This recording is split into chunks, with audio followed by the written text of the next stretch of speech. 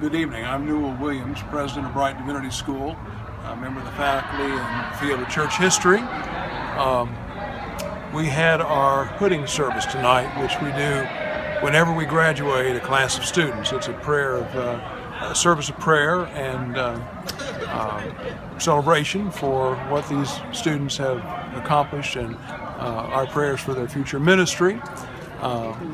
Earlier this week, a group of faculty on their own decided that this kind of occasion would be the right occasion for those who wish to demonstrate their solidarity with families who have lost loved ones at the hands of law enforcement officers, to participate in a die-in, something, of course, that's happening across the country. So following our service, which was attended by, I suppose, 400 or so persons, a much smaller group of faculty, students walked across from University Christian Church to Brite Divinity School, where they